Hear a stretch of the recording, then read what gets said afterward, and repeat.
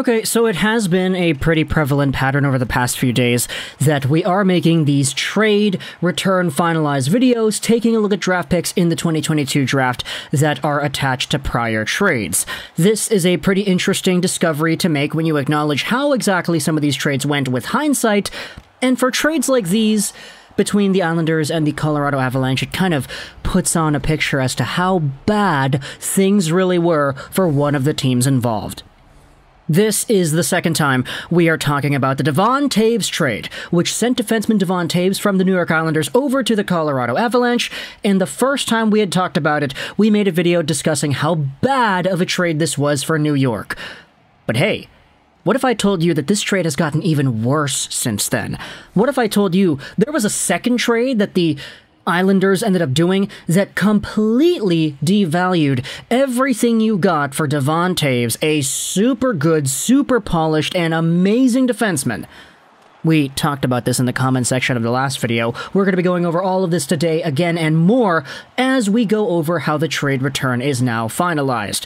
So, the big superstar of today's conversation is indeed Devon Toews. Former Islander, current Colorado Avalanche. He is a 28-year-old defender, 6'1", 192, as a left-handed guy, signed till the end of 2024, making $4.1 million a season. Man, that's a great contract, isn't it? He was initially drafted by the Islanders in the 4th round of the 2014 NHL Entry Draft, and by the time he had made the Islanders full-time, he was getting 28 points in 68 games played. Except the thing is, the New York Islanders had themselves a difficult situation with their defense and their cap.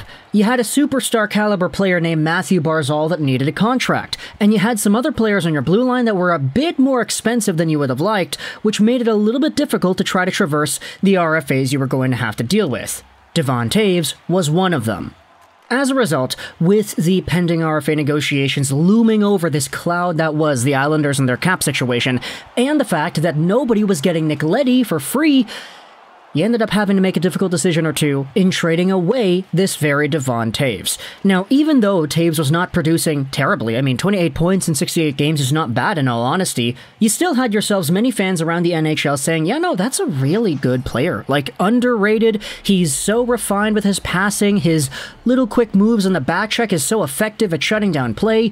Devon Toews is an ultimate defender in that he's so good at forcing the opponents to make mistakes, cough the puck up, and his recovery to get the puck back and send it back the other way is impeccable.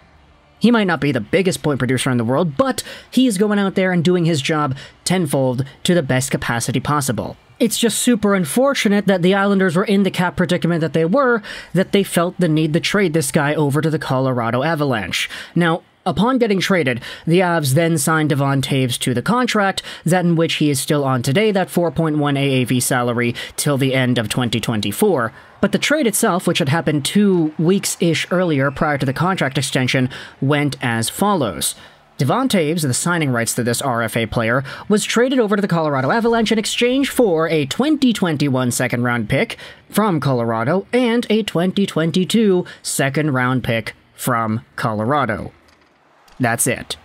2 second-round picks for Devon Toews, and if we go over what Devon Toews ended up doing for the Avalanche, oh boy, it becomes embarrassing to look at. The guy had 31 points in 53 games the first season he was there. Very nice. A career-high year right away in a very small amount of games played relative to the other season that he had had. And then, in this most previous season, he had 57 points in 66 games, including 13 goals. This is an absolutely amazing player, and the Colorado Avalanche have themselves arguably one of the best defenders, like pure defenders, you know, defensive defenders, who also has that offensive capability in the NHL, playing alongside of Cale Makar. He had 15 points in 20 games in the playoffs, and there are a few comments in the previous video that we made saying, hey, if Cale Makar just didn't exist, like, Devon Toews probably would be a legitimate Norris contender because of how good individually he is on his own. It's just playing with Cale and expanding on the offensive skill set that Cale has, allowing both of them to prosper. It's been an absolute treat, and now you have yourselves a 4.1 AAV defenseman who is under a point per game, who is so good off the puck as he is, so good defensively, so good at forcing the opposition to make mistakes, and he's here for another year. Meanwhile, if you go over to the second-round picks that the New York Islanders received in exchange for Devon Toews, the first one in 2021, guess what? The Islanders didn't even use it. They traded that pick away in the Andrew Ladd Arizona Coyotes future considerations deal, where they needed to get rid of some money. They needed to get rid of a contract that wasn't beneficial to them, so they sent away Andrew Ladd to Arizona for free.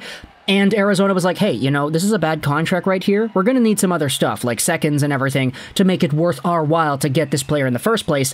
And so New York was like, okay, here's one of the second-round picks we got in the Devon Toews trade. The Andrew Ladd trade with that second-round pick was done a year ago in July of 2020, and the Coyotes selected Giannis Moser, who is now an NHL defenseman for that team. So, yeah. The New York Islanders, all they have to show for from this Devon Toews trade is the second-round pick that they had used this previous draft. 65th overall from Colorado. It was the last pick in the second round. And with it, the New York Islanders selected Calle Odelius, who is, you know, he's a good prospect, I guess. He's 5'11", 185 as a left-handed defenseman, and he's on his entry-level deal after being taken at the end of the second round. He's not really a guy that I think is, like, the most projectable into becoming an NHL-caliber talent sometime down the line, but the fact that he did play with Djurgårdens in the SHL this previous season is a good sign. He's projected to playing with them in the Allsvenskan this upcoming season because they were demoted in the SHL. But at the end of the day, this one individual prospect by himself, this is the return for Devon Toews, because the other pick is no longer property of the New York Islanders, nor the prospect is that was selected with that same pick.